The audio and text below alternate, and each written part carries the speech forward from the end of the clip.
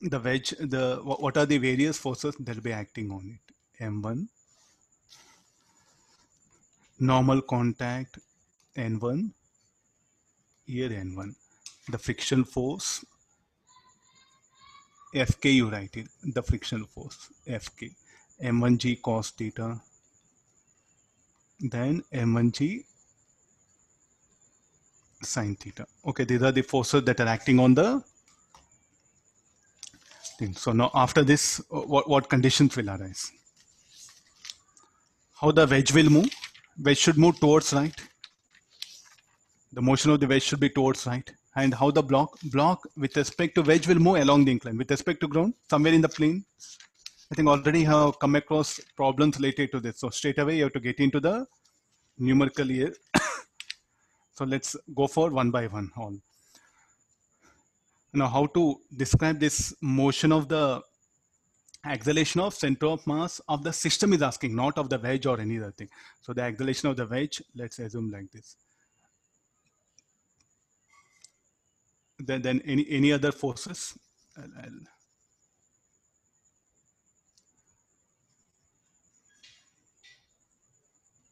M1g sin theta, the friction is acting on the wedge.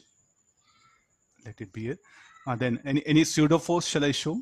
Yes, it will be M1A2. And this will be AR, you take it. What is AR? Acceleration of the block with respect to inclined plane.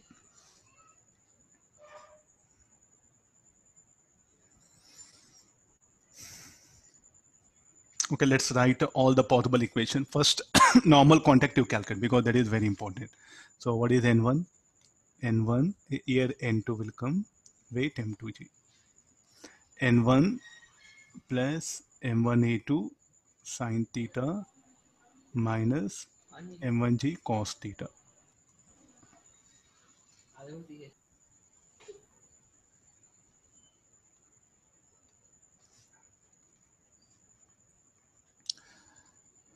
M1 value is given 2 root 2. So this will be, let me substitute the values. It will be easy for me. Problem will become very lengthy, lot of calculation. So I'll keep this equation 1 if you want to write it. And then after this, what is Fk? Fk is equal to mu N1. So mu is how much? 0.2. So 0.2 into 20 minus 2A2. Keep that. Okay, let's write equation for the acceleration of the block along the incline. So it should be equal to mass of the block m1 AR should be equal to m1g sin theta. In exams, better don't substitute the values and carry on because lengthy equations sometimes will come. So if I solve this, what is m1? 2 root 2 AR 2 root 2 10 1 by root 2 2 root 2 A2 we don't know. Cos theta cos 45 1 by root 2 and Fk is how much? 0.2 20 minus 2A2. So this everything 16 plus 2 point. I just solved it so that I wanted to save time. This is equation 3. This is relation between A2 and AR. Okay, let's write on the wedge. So this is for the block along incline. This is perpendicular to incline. I'm writing nearby the comments also. Just see that one. So this is over. Okay, now for the wedge, we'll write it for wedge. For wedge, what is the equation? What are the forces that are acting on the wedge? N1 sin theta towards right and Fk cos theta towards left. It should be equal to M2A2. So the equation should be N1 sin theta minus Fk cos theta equal to M2A2. These are the only forces that are acting on the wedge along x-axis. And we know N1, we know N1, we know Fk. So directly we'll get the value of A2. Substituting 1, 2, 1 and 2 in the equations, 4,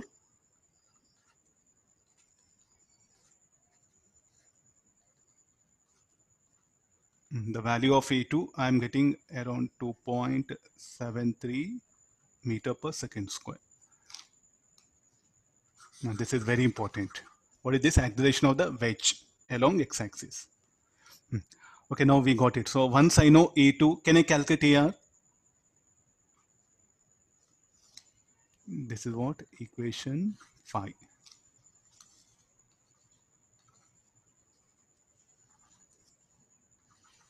Now put 5 in 3, we'll get AR.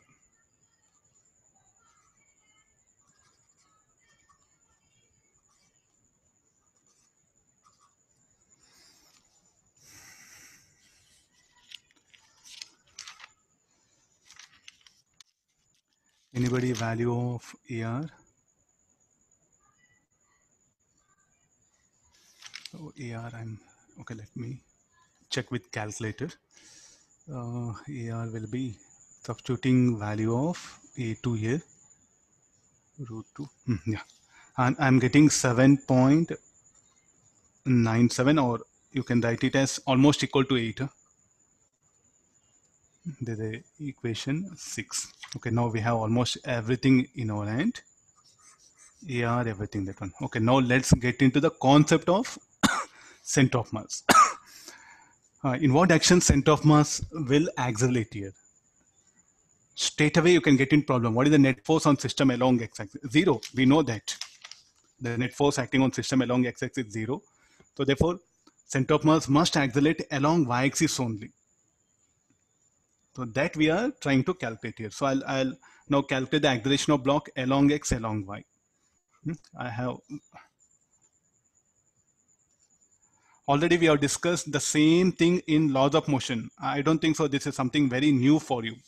I'm making things clear. This is not something very new. Already we have discussed this.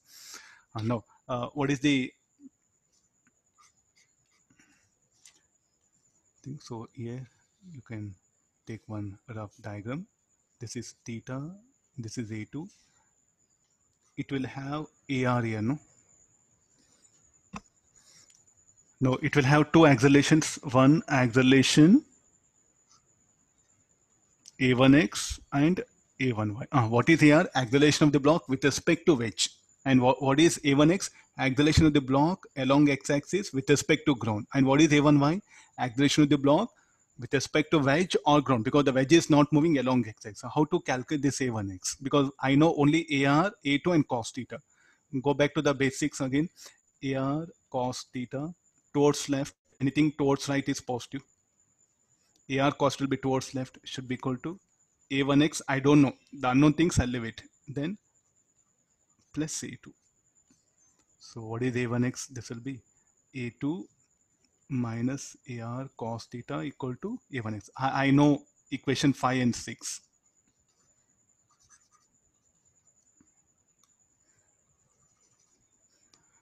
Equations, this one, put 5 and 6 in 7. So I'll get the A1x. So what is value of A1x? 2.9.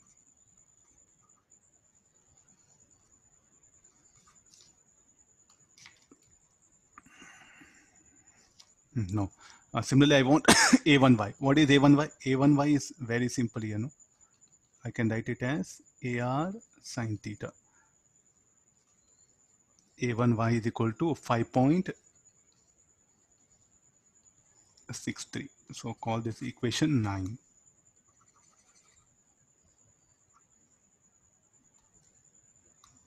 No, I think we have enough information. Let's go for directly the definition of center of mass. What definition of center of mass is?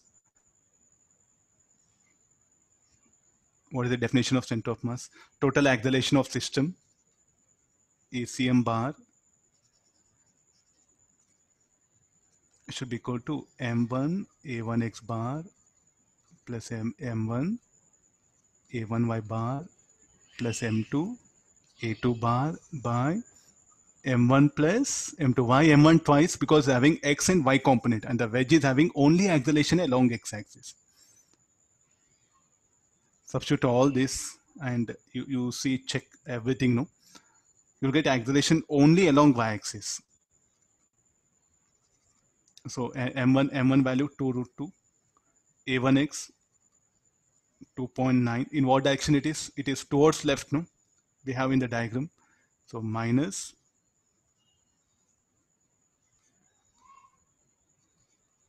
and a1y is minus 5.63 j. m2 is how much? Value of m2 is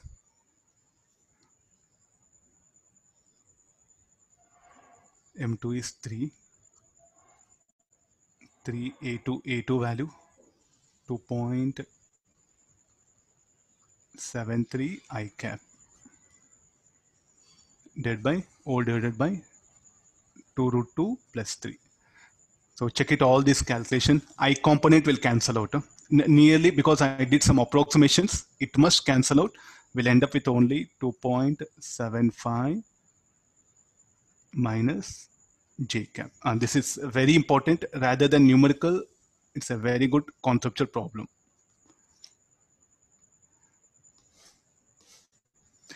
We got it positive there. What will happen? I assumed it here, no?